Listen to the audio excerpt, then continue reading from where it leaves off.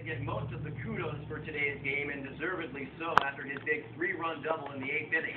But the rally was actually started by Will Rhymes. His single set everything up. He finished the day 1 for 3 with a run scored, and afterwards he talked about it in the Tigers clubhouse.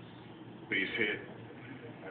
Nice base hit in the 8th to get things going for you guys. How important do you think that was as far as putting pressure on them and giving your team a little momentum to get things going?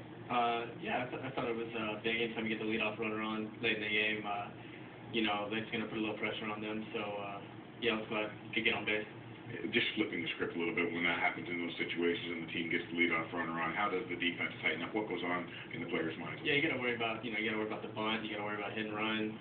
Plus, you just feel a little more pressure. If you're only up by 1 run, you feel a lot more pressure as an infielder. So, it's just, a lot of times you see that leadoff guy gets on, they end up scoring late in the game. So, tell me what's going through your mind. And